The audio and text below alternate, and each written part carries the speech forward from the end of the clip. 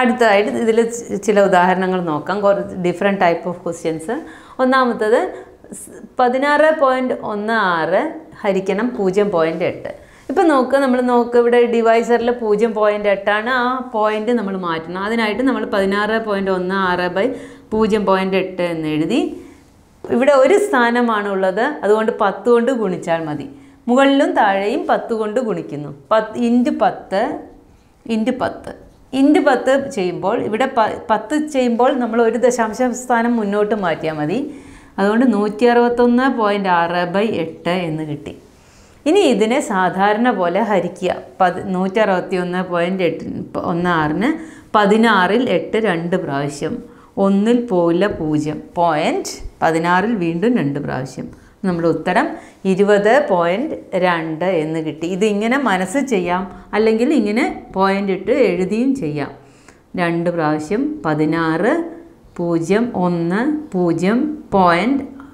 0 6 16ൽ 2 പ്രാവശ്യം 16 0. ഇങ്ങനെയും ഹരിക്കാം, അല്ലെങ്കിൽ മനസ്സിൽ തന്നെ ഇത് ചെയ്യാം. എങ്ങനെയായാലും ഉത്തരം 20.2 എന്ന് കിട്ടി. ഇപ്പോൾ നമ്മൾ ചെയ്യുന്നത് ഒരു സ്ഥാനമായതുകൊണ്ട് 10 കൊണ്ട് ഗുണിച്ചു. ഇനി ഇത് LDC ലെവൽ അതിനേക്കാളും ഹയർ ലെവലായിട്ടൊക്കെ ചോദിക്കുന്ന ചോദ്യമാണ്. LDCയിൽ വളരെ ദുർലഭം കാണുന്ന ഒരു ടൈപ്പ് ക്വസ്റ്റ്യനാണ്. വളരെ ഈസി ആണെങ്കിലും കാണുമ്പോൾ തന്നെ നമുക്ക് വലിയ ടഫായിട്ട് തോന്നും. നമ്മളിതിന് ആകെ അംശത്തിൽ എത്ര ദശാംശ സംഖ്യകളുണ്ടോ അത് നോക്കുക. അപ്പോൾ 1 2 3 4 ഇവിടെ 1 2 3 4 5 6 6ഉം 4ഉം 10 ദശാംശ സംഖ്യകളുണ്ട്. ഈ 10 ദശാംശ സംഖ്യകളെ നമ്മൾ മാറ്റി എഴുതാം. നമുക്കതിനെ 49 × 81 × 10 ദശാംശ സംഖ്യകളെ നമുക്ക് 10⁻−10 എന്ന് എഴുതാവുന്നതാണ്. 10⁻−10 എന്ന് എഴുതാം. അപ്പോൾ നമ്മളിവിടെ അതേപോലെ താഴെയും 1 2 3 1 2 3 4 5 5 3 8 അങ്ങനെ ഇതിന് 9 × 7 × 10⁻−8 എന്ന് എഴുതി. ദശാംശത്തിനെ നമുക്ക് മൈനസ് ആക്കിയിട്ട് എഴുതാം. -10 -8 അങ്ങനെ എഴുതാം. അപ്പം നമ്മൾ ഇവിടെ എന്ത് വന്നു? ഇവിടെ സംഖ്യകൾ വന്നു 9.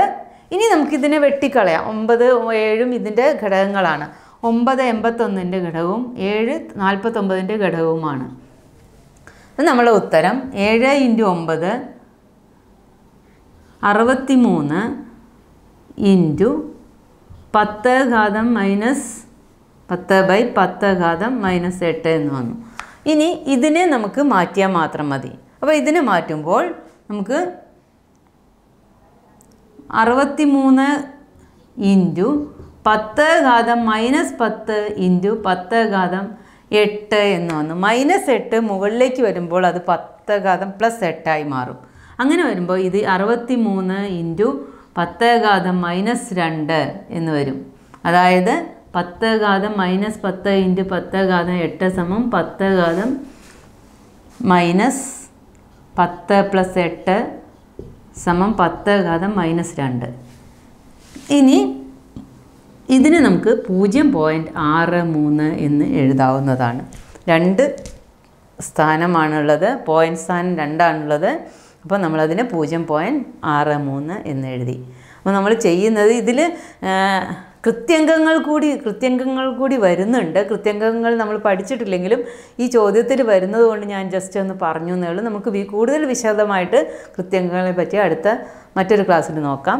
തൽക്കാലം ഇത് ചെയ്യുന്ന രീതി മാത്രമാണ് ഞാൻ പറയുന്നത്. എത്ര ദശാംശ സ്ഥാനങ്ങളുണ്ടോ അത്രയും ദശാംശ സ്ഥാനം മൈനസാക്കി മുകളിൽ എഴുതുക. 10⁻−10, ഇവിടെ 10⁻−8. പിന്നെ ഘാതങ്ങൾ താഴെ നിന്ന് മേലേക്ക് പോകുമ്പോൾ ചിഹ്നം മാറും. പ്ലസ് മൈനസ് ആവും, മൈനസ് പ്ലസ് ആവും. അപ്പം -8നെ ഞാൻ മുകളിലേക്ക് എടുത്തപ്പോൾ +8 ആയി. ഇനി ഇത് രണ്ടും കൂടി കൂട്ടുന്ന മെത്തേഡാണ് ഇത്. അത് ഇങ്ങനെയാണ് വരുന്നത്. a⁴x × a⁴y a⁴x+y. ഇതാണ് നമ്മുടെ ഒരു കൃത്യംഗ നിയമം. ഈ കൃത്യംഗ നിയമം ഉപയോഗിച്ചിട്ടാണ് നമ്മളിത് ചെയ്യുന്നത്. ദശാംശത്തിലാണ് ഈ ക്വസ്റ്റ്യൻ വരുന്നത് എന്നുള്ളതുകൊണ്ട് ഞാൻ ഇപ്പം തന്നെ അത് പറഞ്ഞു എന്നേ ഉള്ളൂ. നമ്മൾ ഉത്തരം 0.63. ചെയ്യുന്ന മെത്തേഡുകൾ ഒന്നുകൂടെ ഞാൻ എക്സ്പ്ലെയിൻ ചെയ്യാണ്. ആദ്യം ഇവിടുത്തെ 5ഉം ഇവിടെ 6ഉം ഇവിടെ 4ഉം മൊത്തം 10, 10 - 10 ആക്കി എഴുതി. ഇവിടെ 3ഉം ഇവിടെ 5ഉം 8 ആക്കി എഴുതി. സംഖ്യകളായി തന്നെ എടുത്തു. എന്ന് സംഖ്യകൾ ഘടകങ്ങളെ വെട്ടിക്കളഞ്ഞു. അവസാനം ബാക്കി വന്നത് 63 മാത്രമാണ്. 63 × 10 - 10 / 10 - 8 കിട്ടി. ഈ 10 - 8നെ മുകളിലേക്ക് എടുക്കുമ്പോൾ 10 - 8 ആയി. അപ്പോൾ 63 × 10 - 2 എന്ന് വന്നു. അതിന് 0.63 അപ്പോൾ 0.63 എന്ന ഉത്തരം കിട്ടി. അടുത്തത് മൂന്നാമത്തെ ചോദ്യം. ഇതും രണ്ടാമത്തതും തമ്മിലുള്ള വ്യത്യാസം. രണ്ടാമത്തേൽ വ്യത്യസ്ത സംഖ്യകളായിരുന്നെങ്കിൽ ഇവിടെ സംഖ്യകളെല്ലാം ഒന്നാണ്. 4 എന്ന സംഖ്യ നമ്മൾ ന്യൂമറേറ്ററിലും ഡിനോമിനേറ്ററിലും അംശത്തിലും ഛേദത്തിലും വരുന്നു. അപ്പം നമ്മൾ എന്ത് ചെയ്യണം? നേരത്തെ ചെയ്ത അതേപോലെ തന്നെ 4. പക്ഷെ നമ്മളിവിടെ എല്ലാം ഒന്ന് തന്നെയായതുകൊണ്ട് നമുക്ക് വെട്ടിക്കളയാൻ കഴിയുന്നതുണ്ടെങ്കിൽ വെട്ടിക്കളയാവുന്ന ഒരു മെത്തേഡിലേക്ക് മാറ്റാം. അപ്പോൾ നമ്മൾ ഇതിന് ആദ്യം ഇവിടെ എല്ലാം 0.4 0.4 0.4 എന്നാണ്. നമുക്ക് ആ രീതിയിലേക്ക് വേണമെങ്കിൽ മാറ്റാം, അല്ലെങ്കിൽ നേരിട്ടും ചെയ്യാം. നമുക്ക് ആദ്യമായിട്ട് 40 എന്നുള്ളതിനെ ഞാൻ 4 എന്നാക്കി മാറ്റി. 4 × 10 × 0.04 × 0.04 എന്ന് മാറ്റി. ബൈ 0.4 × 0.4 × 0.4 ഇങ്ങനെയാണ് മാറ്റി എഴുതിയത്. അപ്പോൾ ഇനി 10 × 0.04 എന്തായി? 0.4 എന്ന് മാറി. സമം 4 × 0.4 × 0.04 ബൈ 0.4 × 0.4 × 0.4. അപ്പം നമുക്ക് ഒരു 0.4 വെട്ടിക്കളയാം കിട്ടി. ഇനി നമുക്ക് 4 ഇത് ഗുണിച്ച് എഴുതാവുന്നതാണ്. ഇത് ഗുണിക്കുമ്പോൾ നമ്മൾ 16 0.16 എന്നും താഴെ 0.16 എന്നും കിട്ടി. അപ്പോൾ രണ്ട് ഭാഗത്തും ഒരേ സംഖ്യ തന്നെ കിട്ടി. നമ്മുടെ ഉത്തരം 1 എന്ന് കിട്ടി. ഇനി ഇത് വേറെ രൂപത്തിൽ ചെയ്യുകയാണെങ്കിൽ നമുക്ക് വേറെ രൂപത്തിൽ ഇത് ചെയ്യാം. 4 × 4 × 4 എന്ന് മുകളിൽ എഴുതിയിട്ട് ദശാംശങ്ങളുടെ എണ്ണവും പൂജ്യങ്ങളുടെ എണ്ണവും × 10 എന്ന് എഴുതിയതിന് ശേഷം 1 2 3 4 10 - 4 എന്ന് എഴുതി. ബൈ ഇവിടെ അതേപോലെ തന്നെ 4 × 4 × 4 എന്ന് എഴുതിയതിന് ശേഷം 1 2 3 10 - 3 എന്ന് എഴുതി. ഇങ്ങനെ എഴുതിയതിന് ശേഷം എല്ലാ 4കളും നമുക്ക് വെട്ടിക്കളയാം.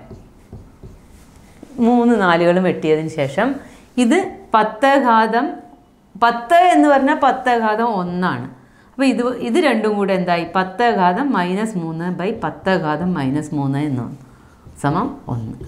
ഈ രീതിയിലും ചെയ്യാവുന്നതാണ്. ഇങ്ങനെ സാധാരണ പോലെ ചെയ്യാം, അല്ലെങ്കിൽ ഇങ്ങനെ 10 ആക്കി എഴുതിയുമ്പോൾ കുറച്ചുകൂടി ഈസി ആയിട്ട് വളരെ എളുപ്പ വഴി ഇതായിരിക്കും. 10 ആക്കി മാറ്റിയതിന് ശേഷം ചെയ്യുന്നതാണ് എളുപ്പ വഴി. ഇത് സാധാരണ ഇത് എളുപ്പ വഴി. ഈ എളുപ്പ വഴി ചെയ്യുമ്പോൾ 10 എന്ന് എഴുതുകയാണെങ്കിൽ നമുക്ക് ഉത്തരം പെട്ടെന്ന് കിട്ടും. ഇനി നാലാമത്തെ ചോദ്യം നോക്കാം. 2.341 ബൈ 0.0234 സംഖ്യകൾ രണ്ട് ഭാഗത്തും ഒന്ന് തന്നെയാണ്. ഇതിൻ്റെ ഉത്തരം കാണാനാണ് വാല്യൂ കാണുക. അപ്പം നമ്മൾ എന്ത് ചെയ്യുക? 2 3 4 1 × 10 - -3 എന്ന് മാറ്റി എഴുതുക. ഇതിനെ താഴെയും 2 3 4 1 × 10 - -4 അല്ല -5 1 2 3 4 5 ആണ്. -5 എന്ന് എഴുതുക. ഇനി നമുക്ക് ഇതിനെ ഇതും വെട്ടിപ്പോയി 10 - -3 × 10 - 5 എന്ന് വന്നു. കാരണം -5 മുകളിലേക്ക് പോകുമ്പോൾ +5 ആയി. ഇനി ഇത് 10 - 2 അതായത് നമ്മുടെ ഉത്തരം 100 എന്ന് വന്നു. ഇന്നപ്പോൾ ഇത് ഏറ്റവും എളുപ്പത്തിലാണ് ഞാനിപ്പോൾ ചെയ്തത്. 10 എഴുതുമ്പോൾ വളരെ എളുപ്പത്തിൽ ഉത്തരം 100 എന്ന് കിട്ടി. ഇനി അടുത്ത ചോദ്യം. ഈ ചോദ്യത്തിലൊരു വ്യത്യാസം. ഇവിടെ 3 1 2 ഇവിടെ 13 ഇവിടെ 0.2 ഒരേ സംഖ്യ അല്ല റിപ്പീറ്റ് ചെയ്യുന്നത്. അപ്പോൾ ഇത് കാണാൻ ഇതിൻ്റെ വില കാണാൻ നമ്മൾ എന്ത് ചെയ്യും? ആദ്യം നമ്മൾ നേരത്തെ ചെയ്ത പോലെ തന്നെ 10 ഘാതമാക്കി എഴുതാം. 312 into 1 2 3 4 5 6 10 ഘാതം minus 6 by 13 into 2 into 10 ഘാതം 2 1 3 -3 എന്ന് എഴുതി. ഇവിടെ -6 ഇവിടെ -3 ആണ്. ഇനി നമുക്ക് ഇതിനെ വെട്ടാൻ കഴിയുമോ എന്ന് നോക്കാം. എന്ത് തന്നെ വന്നാലും 312 ഒരു ഇരട്ട സംഖ്യയാണ്, ഈവൻ നമ്പറാണ്. അപ്പോൾ 2 കൊണ്ട് നമുക്ക് വെട്ടാം. അപ്പോൾ 2ഉം 312ഉം വെട്ടിക്കഴിഞ്ഞാൽ നമുക്ക് 156 കിട്ടി. ഈ 156 13ൻ്റെ ഗുണന പട്ടികയിലുണ്ടോ, ഗുണനത്തിൽ വരുന്നുണ്ടോ നോക്കാം. അതിനായിട്ട് 13 ഇൻറ്റു എത്രയാണ്, ഇവിടെ 6 കിട്ടേണ്ടത്. അപ്പോൾ 13 ഇൻറ്റു ഏത് സംഖ്യ ചെയ്താൽ കിട്ടും എന്ന് നോക്കാം. 156 പോകുന്നുണ്ടോ നോക്കാം. നമുക്ക് ഡിവൈഡ് ചെയ്ത് നോക്കാം. 156/13 1 3 26 2 കൃത്യമായിട്ട് പോകുന്നുണ്ട് 12 പ്രാവശ്യം. അപ്പോൾ നമുക്കിതിന് 13 156 12 എന്ന് എഴുതാം. 12 ഇൻറ്റു 10 ഘാതം -6 ഇൻറ്റു 10 ഘാതം 3 +3 -3 മുകളിലേക്ക് പോകും +3 ആയി. സമം നമുക്ക് കിട്ടി 12 ഇൻറ്റു 10 ഘാതം -6 +3 സമം -3. അപ്പോൾ 10 ഘാതം -3 എന്ന് കിട്ടി. അപ്പോൾ ഇതിൻ്റെ ഉത്തരം 12 ഇൻറ്റു 10 ഘാതം -3. അതായത് ദശാംശ സ്ഥാനത്ത് 3 സ്ഥാനങ്ങൾ വേണം. ഇവിടെ ആകെ 2 നമ്പറുകളേ ഉള്ളൂ. അതുകൊണ്ട് നമ്മൾ 0 ഇട്ടതിന് ശേഷം 0.012 എന്ന് ഇതിനെ മാറ്റി എഴുതി. അപ്പോൾ നമ്മുടെ ഉത്തരം 0.012. 10 ഘാതം -3 എന്ന് പറഞ്ഞാൽ 3 സ്ഥാനം വേണം. ദശാംശ സ്ഥാനം 3 എണ്ണം.